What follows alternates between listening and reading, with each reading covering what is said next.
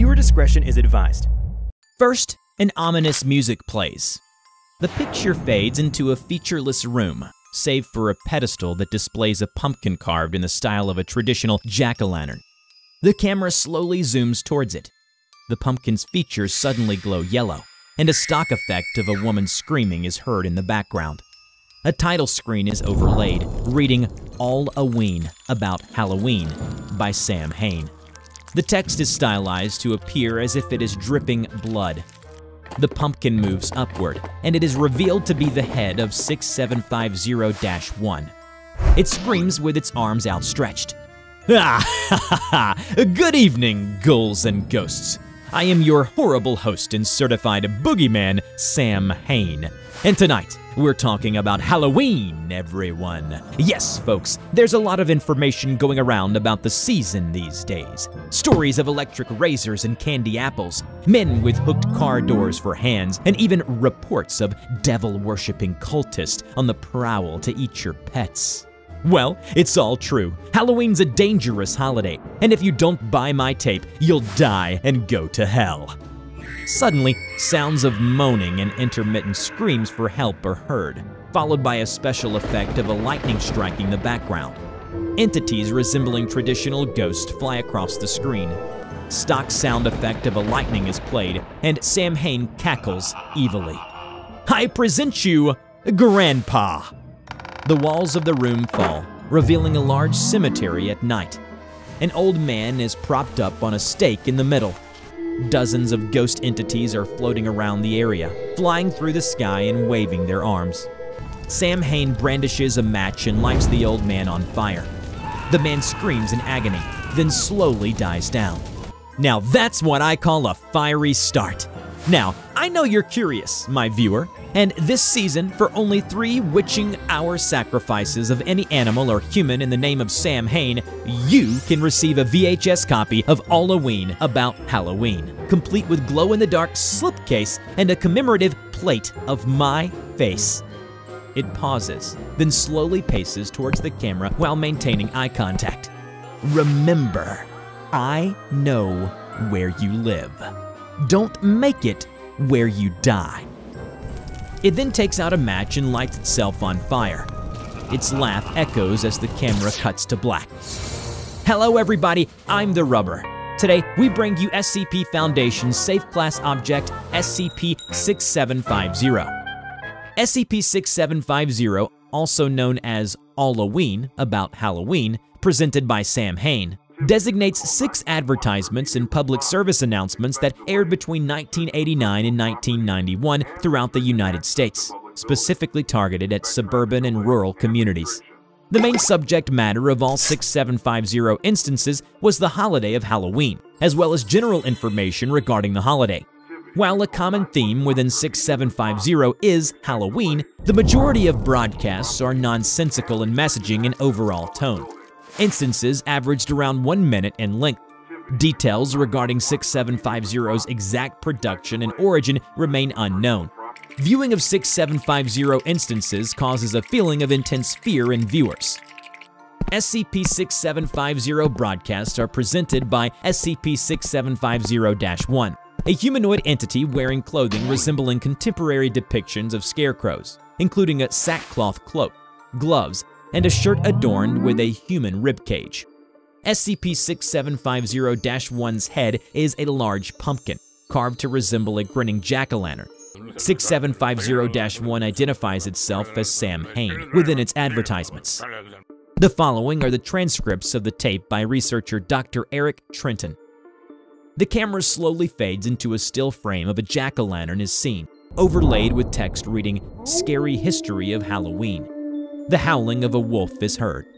Sam Hain stands in front of numerous makeshift cardboard representations of 18th century townhouses, arranged like a replica of a village. The houses are poorly constructed and visibly held together by duct tape, with details drawn on their surfaces using markers and crayons. Halloween was invented by Scottish cobbler Eugene H. Oween in 1862 when he realized he could steal more efficiently if he had an excuse to leave the house in a disguise. Oween's initial concept for the holiday had it occurring at the end of every week. Now, that's what I call scary, folks. Look, there's Eugene now. A man wearing a prop beard and burlap sack walks into frame. He is visibly distressed. Hi there, Eugene. It's late at night and also Halloween, so that must mean you're stealing again. Ain't that right, Eugene? You naughty little man. Please, I'm begging you. I have a family. My name is… Silence! Sam Hain slaps the man before he can continue.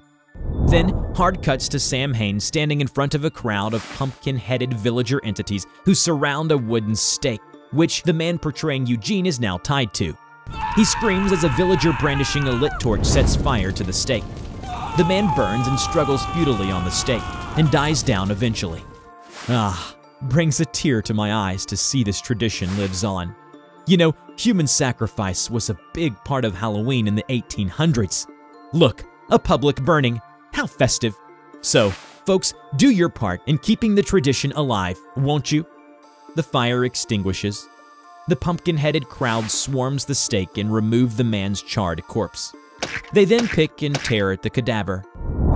As the next segment starts, a still frame of an ordinary pumpkin patch is seen, with overlaid text reading, "Scary Pumpkin Carving."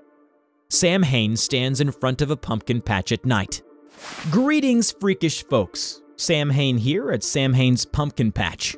Let's carve up some pumpkins, shall we? Instead of pumpkins, there are human heads of varying size, coloration, and shape, each segmented at the upper neck and completely devoid of facial features or hair.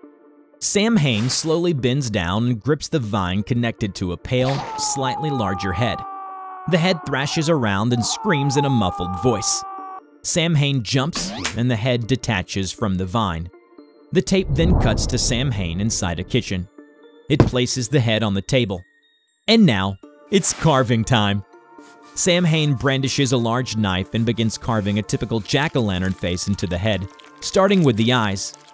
As it finishes carving the shape of an open mouth, the head screams in agony, startling Sam Hain, who jolts as a result, makes a mistake in his carving process. You little, ugly, annoying dirtbag! You ruined my mood, my night, my Halloween! Sam Hain grabs the head and throws it to the ground, smashing it upon impact. The camera cuts. The segment begins with the sound of thunder in the distance. A still frame of Area 179 researcher Eric Trenton's house is displayed with overlaid text reading, "Scary Survival Tips." Sam Hain casually walks into frame. Now, as you know, making a high-quality show can cost a lot, especially a big segment like this one. So now, I'm going to show you all how we boogeymen collect one of our many forms of currency, fear. In the spirit of education, I'm going to let you know exactly what you can do if a scary Halloween monster is targeting you or your family. Unfortunately, there isn't much. Sam Hain presses itself against the side of the house, next to a window. Then, its legs stretch, gaining height until its torso is level with the house's second-story window. The same occurs to its fingers, which contort thin and extend outwards. They maneuver themselves into the crevices of the window screen, removing it. Sam Hain pushes up the glass window and enters. The camera cuts to an overhead view of Dr. Trenton's wife, Alicia, sleeping in her bed. Her husband is absent. SCP-6750-1 leans into frame. It crouches due to the length of its legs, yet still reaches the ceiling. What differentiates boogeymen from ordinary monsters is atmosphere. An ordinary creature will kill in a way quickest and most advantageous for it. That's boring, and no one wants that. They tend to appreciate the scare, the adrenaline, the fear. It just tastes better. Its arm stretches outward and extends over and around Alicia. It taps her on the forehead. She jumps awake, batting the arm out of the way.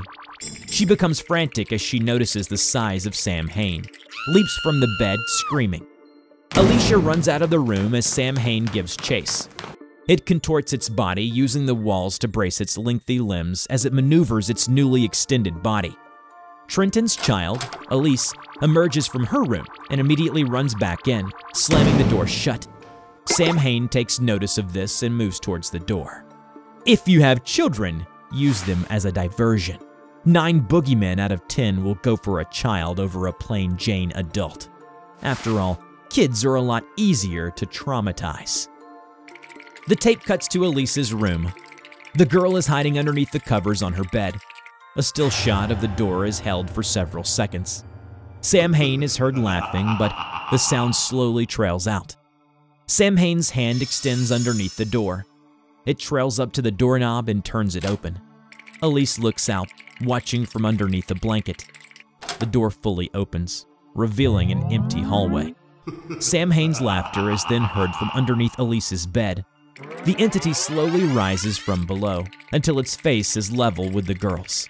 Flies, grubs, and worms are seen crawling out of the entity's head. Elise stares at the creature, petrified, breathing heavily as tears well in her eyes. "Buy my tape!" Elise screams and scrambles out of the room. Sam Hain laughs and turns towards the camera. "Well, I've tried everything. Clearly, these folks don't want to buy my tape. But I might be able to think of someone who does!"